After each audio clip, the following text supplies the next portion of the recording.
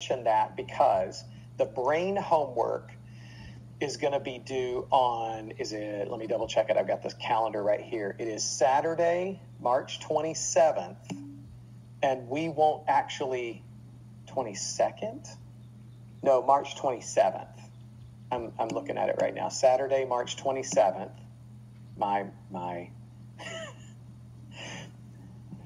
Okay. Yeah, are you okay, Yoshika? You all right? Yeah, just teasing. So Saturday 27th, but we won't really finish the chapter on the brain until Friday the 26th, a week from today.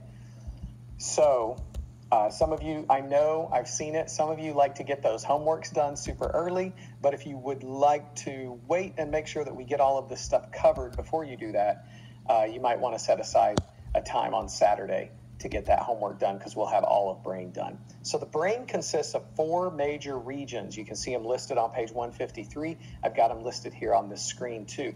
The cerebrum.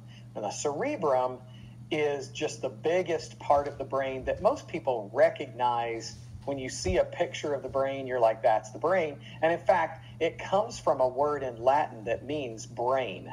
So it's not actually that fancy of a word, and it wouldn't be that fancy if you were a Roman that spoke Latin. You'd be like, yeah, that's not even a special name at all. That's the word for the brain.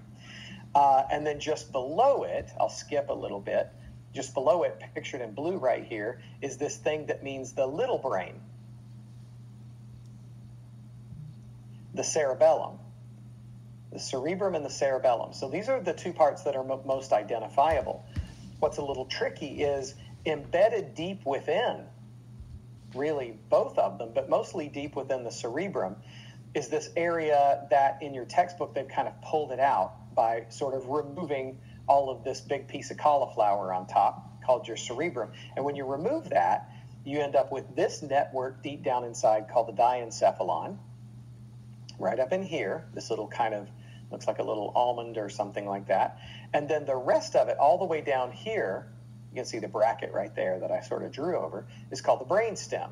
And it consists of 3 subdivisions called the midbrain, the pons, and the medulla. Make sure right from the start that you memorize those in order from superior to inferior, because I have seen it many, many times before on an exam.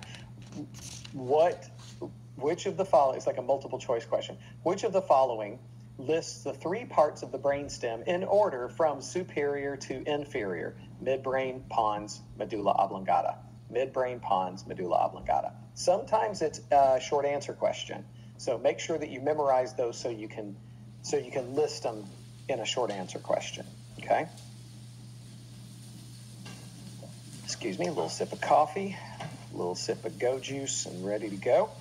Basic functions of the 4 parts of the brain are listed down there. Cerebrum, thinking, consciousness, sensory, perception, motor movement. We're going to break that down as we go along. The diencephalon, hormonal control. It's really, the diencephalon is sort of the center of your endocrine system. A lot of the endocrine system begins here, your hormonal control. Smooth muscle control, body temperature regulation, it says, etc. in the book. We're going to talk about that, etc. All right, we're going to get to that. Cerebellum, balance and equilibrium, and brainstem, vital centers. Guys, what does the word vital mean? We've talked about this a little bit before. When you see that word vital, it doesn't mean the same thing that we sometimes mean in common everyday ordinary language, like vital. Oh, it's so vital. We say, oh, it's important. But the word vital actually comes from a Latin word vita, which means what? Anybody want to take a guess? Just take a guess at what that means?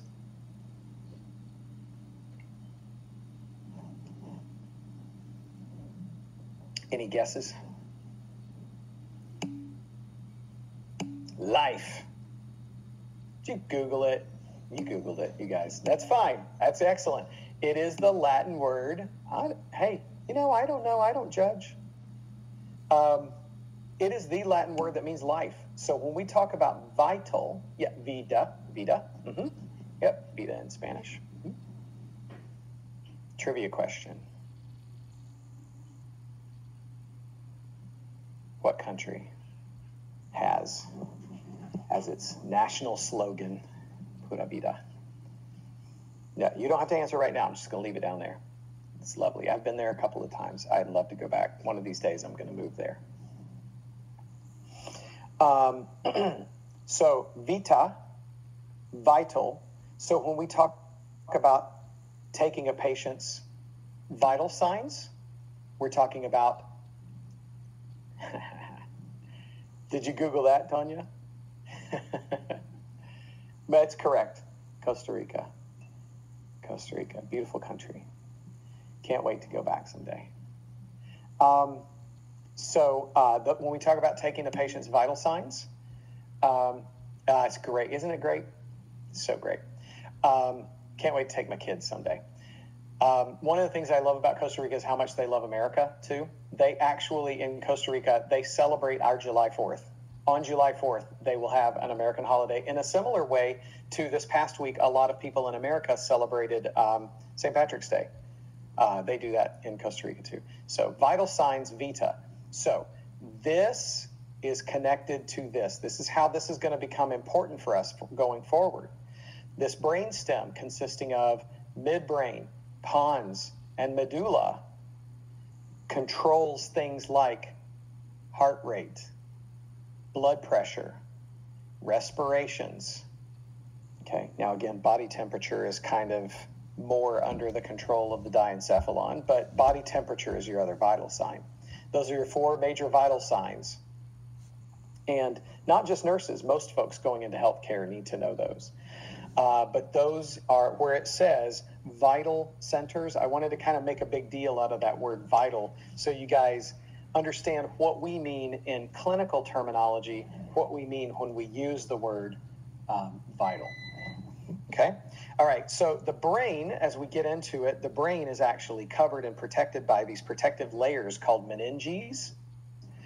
So if we take a look at this image right up here first, there's the brain sitting in the skull. And you can see this is the frontal bone that we've learned about, the parietal bone here, occipital bone around the back, and of course it wraps all the way around. You've got the temporal bones on the side, the sphenoid bone down here at the base. The brain is well protected all the way around by bone.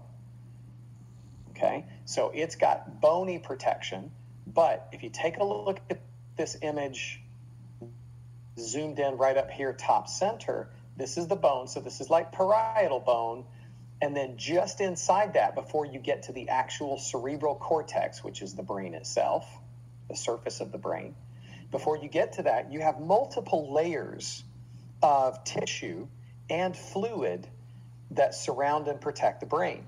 The outermost layer, you can see this is capital letter A on page 154, is referred to as the dura mater. Okay, and which means the tough mother. Tough mother.